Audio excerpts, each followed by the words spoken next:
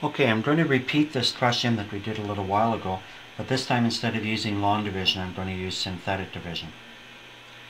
Here is the trick. You start by taking the 3 and you put it under the -2.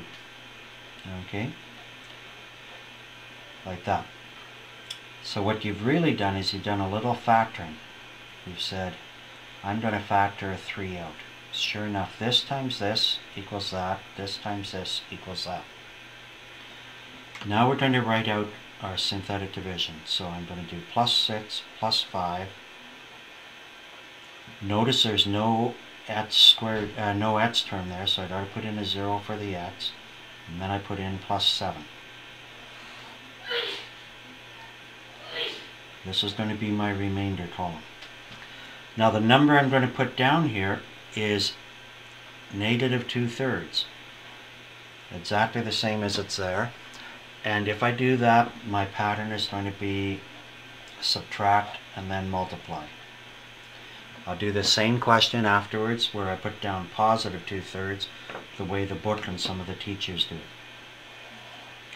Okay, so I'm subtracting. 6 subtract 0 is 6, and I'm going to multiply. Now, -2 times 6 is -12, divided by 3 is -4. So multiply that way. Now we subtract. 5 subtract -4 is +9. Now I'm going to multiply this times that. -2 times 9 is -18, divided by 3 is -6. And subtract. 0 subtract -6 is +6. Now I'm multiplying again. -2 times 6 is -12. Divide by 3 is -4. And subtract. 7 subtract -4 would give you +11. Here is my answer then. We started with x cubed, so this will be a 6x squared. And then a 9x, a +6, and a remainder of +11. So there is my quotient. Now if you compare that to the question we did here by long division, okay, you'll see that we get the exact same answer, almost. Okay, but look, there's something wrong here.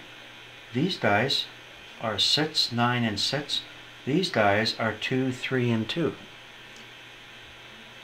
Well, here is the trick, guys.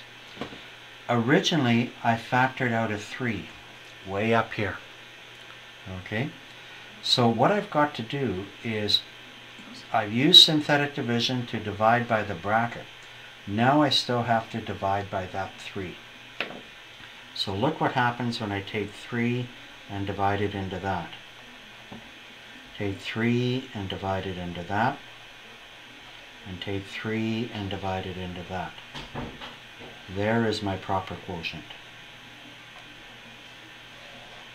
And I can still keep the +11 as my remainder. Now I get the same answer as the question before. Okay, so the trick here is if you have a 3 or any number in front of the x, curl it underneath to make it that fraction. But remember, you're going to do synthetic division with the -2/3 over here. And once you're through, you've still got to divide your answer by that 3, as I've done here. Everything divided by 3 gives me this line here. Okay, now as I promised you, I'm going to show you how we would do it.